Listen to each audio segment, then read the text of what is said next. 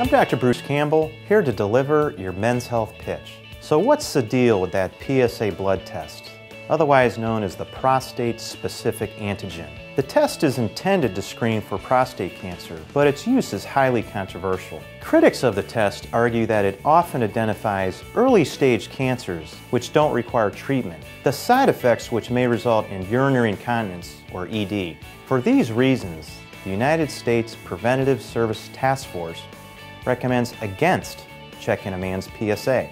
Supporters of the test point out that it may be life-saving and can prevent one death for every 1,000 men screened over 1 decade. The American Urology Association recommends that for men ages 55 to 69 and younger men at a higher risk, such as African Americans and those with a family history of prostate cancer, whether to obtain the test should be a shared decision between you and your healthcare provider.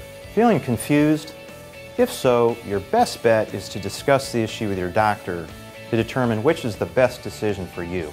I'm Dr. Bruce Campbell with your Men's Health Pitch.